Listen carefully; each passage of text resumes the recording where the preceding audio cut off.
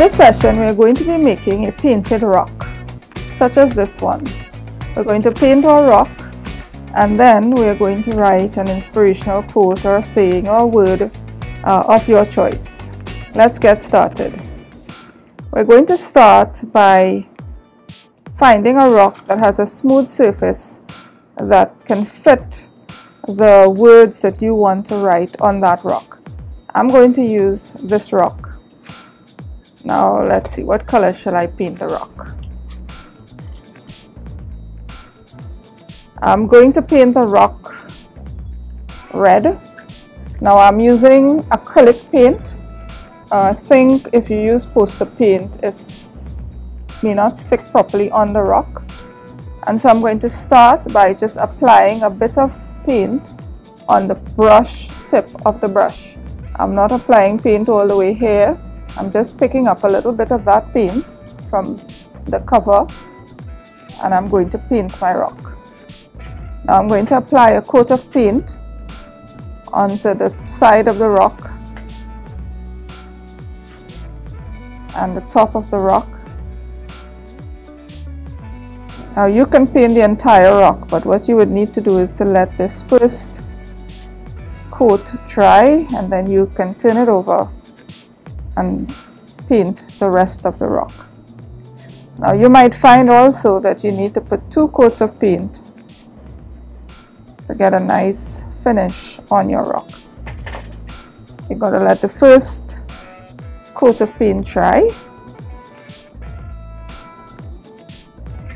before you can come back with your second coat. So our paint has dried, and we're going to use this rock here where the paint has dried, and I am just going to write hope on my rock.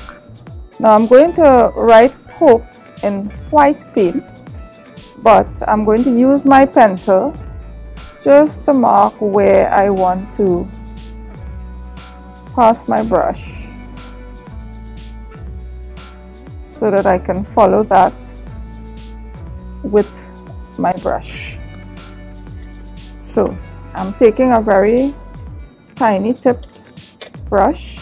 I'm going to get some white paint, and again I tend to use the cover of the paint, easier.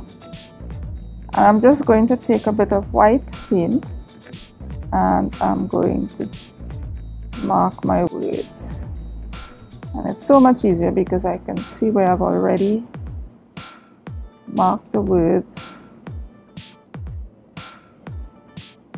I've written the word hope. Okay, and now that I have my word on there, I'm going to let that dry, and while it's drying, I'm going to put a little decoration around it. I think I'll use some yellow paint. Get some nice bright yellow paint. Okay. And in this instance, I'm just going to use dots, because you can paint however you wish. I'm just going to use dots to form something that looks like a flower. Alright, and I am happy with that result. I'm going to let that dry, and once it's dried, I'm going to apply a thin coat of glue and water. And now that our paint is dry, we're going to apply this very thin coat of glue and water. This is going to seal our rock and ensure that our words don't come off very easily. Just going to keep everything in place.